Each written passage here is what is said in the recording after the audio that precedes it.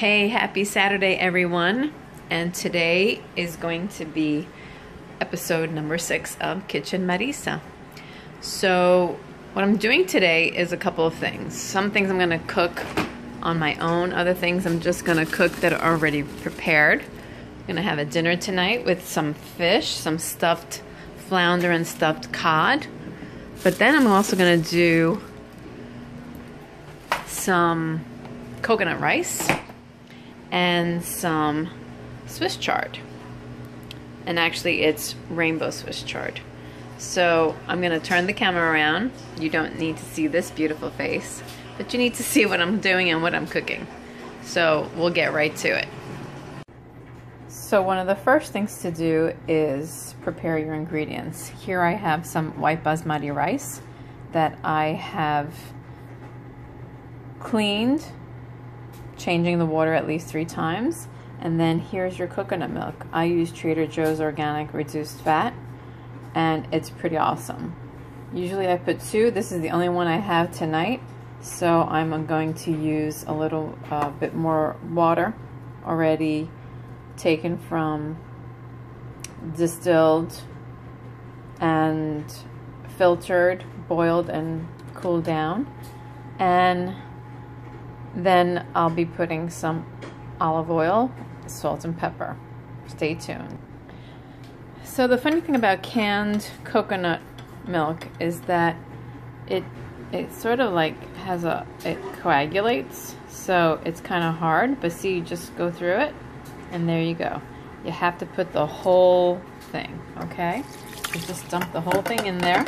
And like I said, I usually use 2 cans. So in this instance, this is all I have.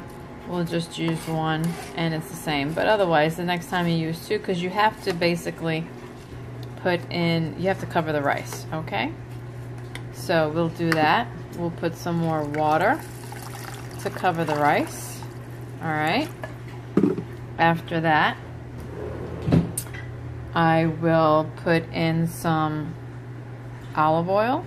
So I simply put in some olive oil, and I do this by eye. I guess maybe if you want to do, it's going to be probably like a teaspoon, possibly.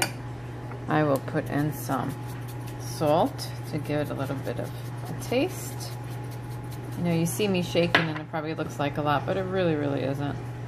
And then at the end, I'll just put in a little bit of pepper. Okay. And this is pretty much enough. It covers just enough of, maybe I'll just put a little bit more, just to be sure. I don't want wet rice. I want fluffy rice.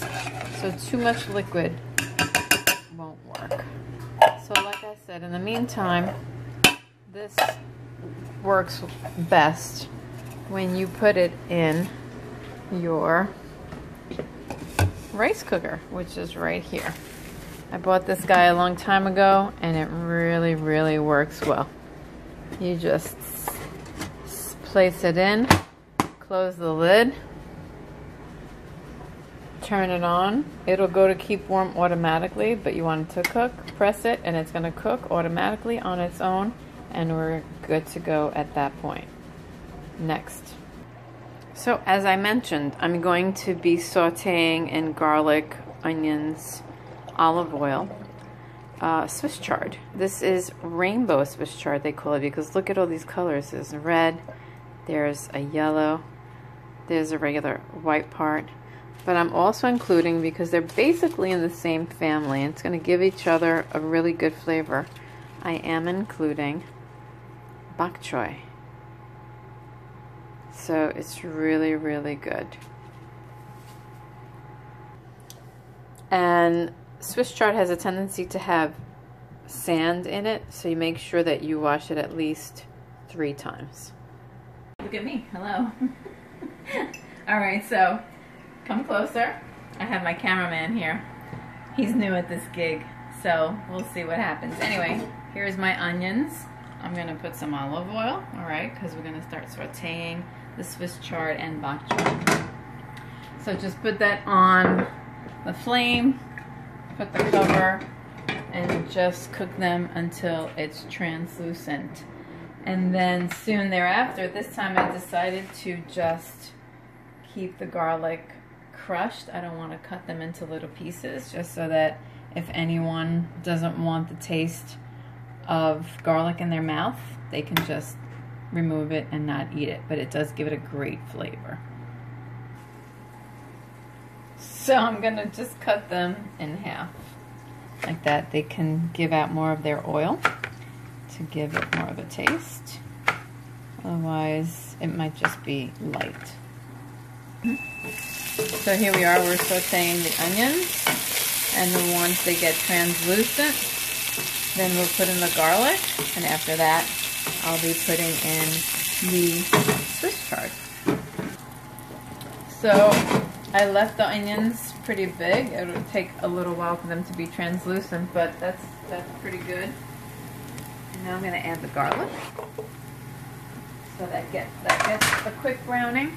But remember, people, garlic gets cooked and browned real quick, so just keep an eye on it. Okay, now we're putting the chard. So you don't drain, like you see I put it in the colander to drain the majority of the water, but you don't want it totally dry, because you're actually going to have the water help you steam the vegetables a little bit. It's going to help it to cook, and that's going to be perfect. You're going to season it. You just push it down. The heat is going to wilt everything, and it's going to cook it, and it's going to be perfect.